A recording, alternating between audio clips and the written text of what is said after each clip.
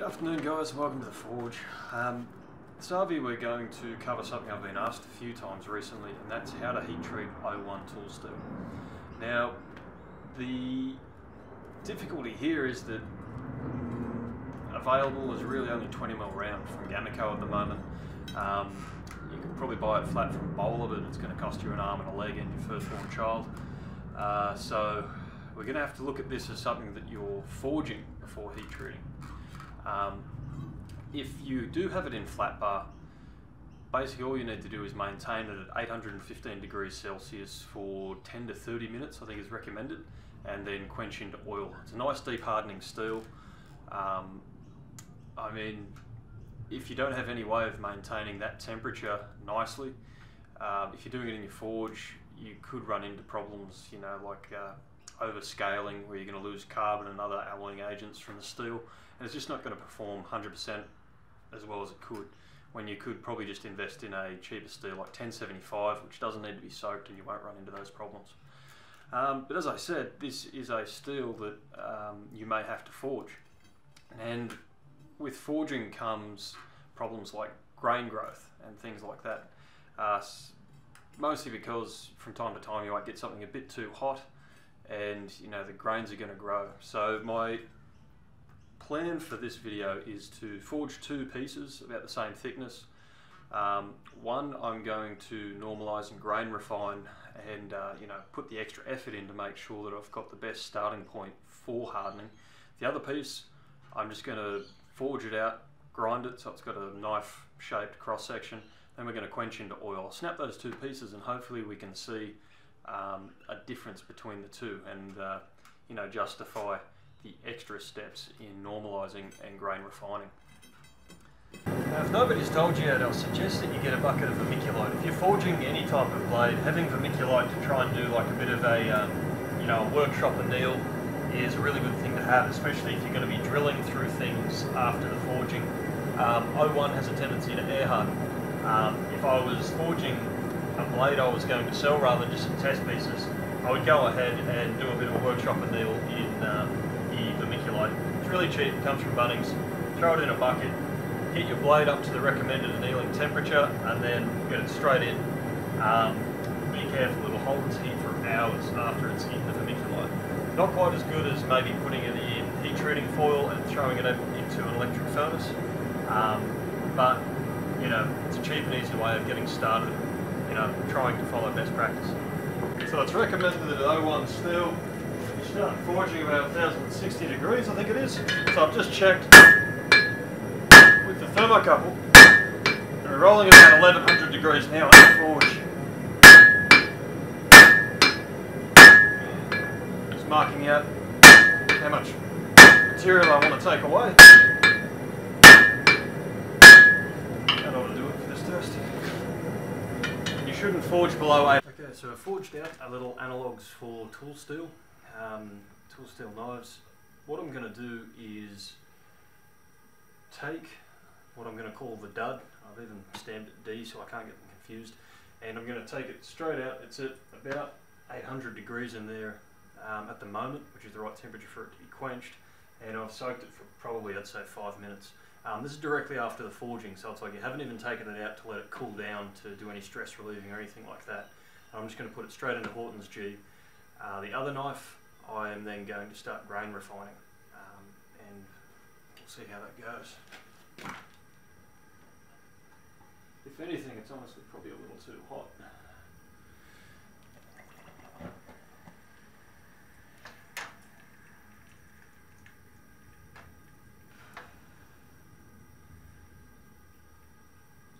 Hopefully that wasn't it cracking.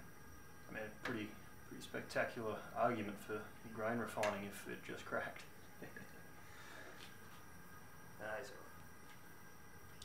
So hopefully I've left these a good enough shape that I can get some purchase on them to crack them during the testing.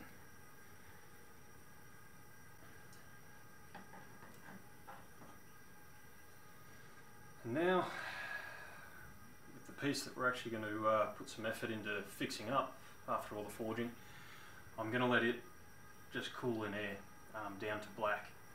Now, best practice is to go from above the critical temperature for that blade steel, and then around about the critical temperature, and then one below for your 3 grain refining cycles.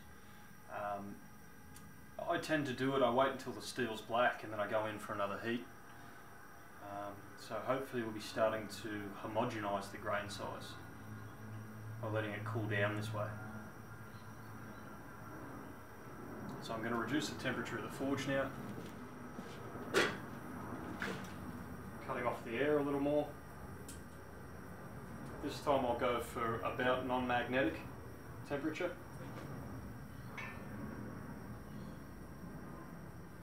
Less gas, less air. I'll keep a magnet nearby to make sure it all goes to plan. So that was probably a little too warm when I took it out. I spent too long fiddling with the camera. I'll just let that cool down anyway. I'll go for another one, lower temperature again, just where I know I'm at about magnetic. So that's just becoming magnetic there. Then I'll do one below critical temperature. Just starting to take a bit of colour. Check it's non-magnetic and then hold it in the still air again. Nice. That's not sticking at all. It's just got a bit of colour in it.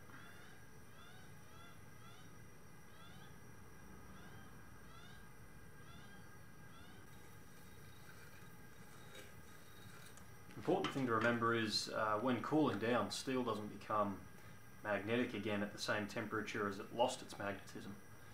That can be a trap for new players. I only want the blade to basically still be magnetic, and then I'm going to,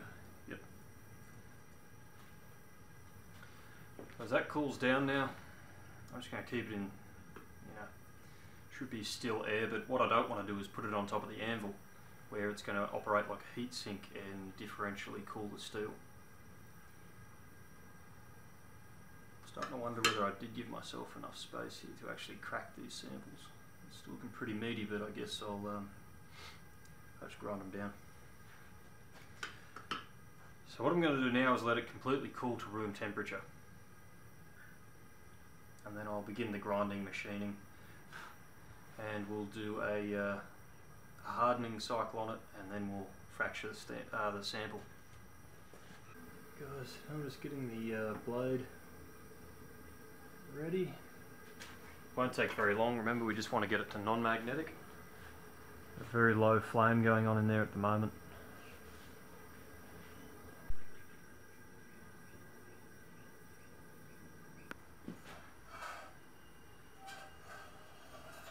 So I've been soaking the blade probably about, I'd say hopefully about 10 minutes now. It's been at a pretty constant temperature. A little bit beyond what I'd like it to be at, but definitely nowhere near as bad as the initial sample was. Throw a check on there with the thermocouple.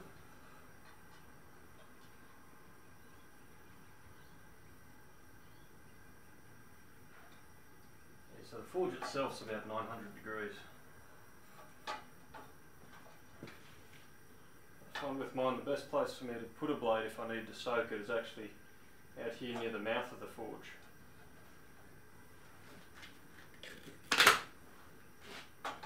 So that way I can concentrate on just getting the tip of the blade the right temperature without overheating it too much. See, the handle of this piece is still magnetic.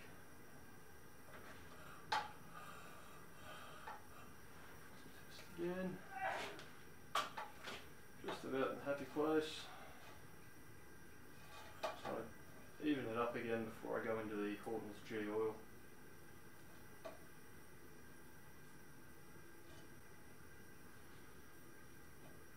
Okay.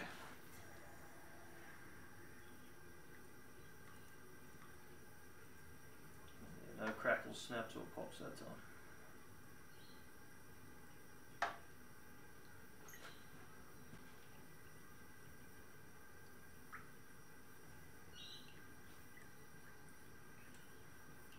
Okay, now I'll give this blade analogue a bit of a grind, and then we'll do the snap test. So this is our good sample. Hopefully I'm strong enough to snap this thing. Beautiful.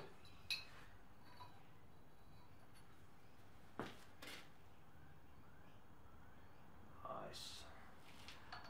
Okay, so put those two pieces aside. Okay, now this was our dud.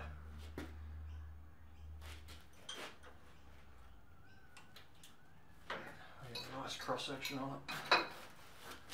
Ready? By the way, it did crack.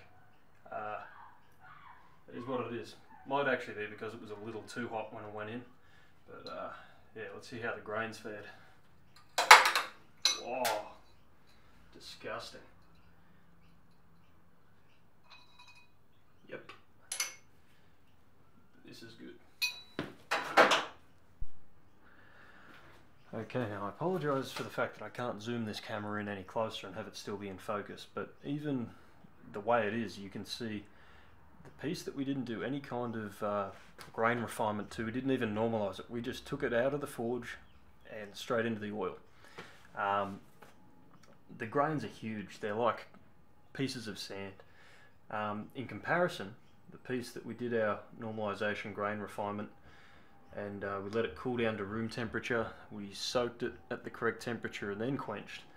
It's smooth and silky, kind of velvety, and you can actually see near the spine where it's a bit thicker, the grains there.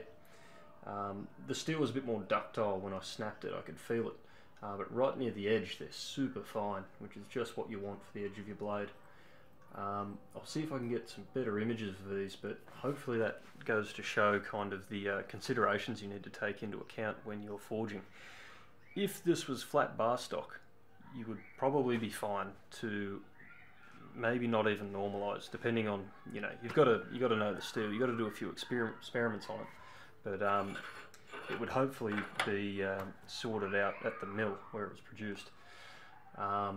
So stock removal, not too much of this applies. You do still need to make sure you've got good temperature control when you do your hardening. But yeah, for forging these rich alloys, you do need to repair the steel at the end of the day. I mean, there are people who know far more about this than I do, but this is just kind of an example of how I do it in my workshop. Yeah, happy days. Hopefully you've learned something.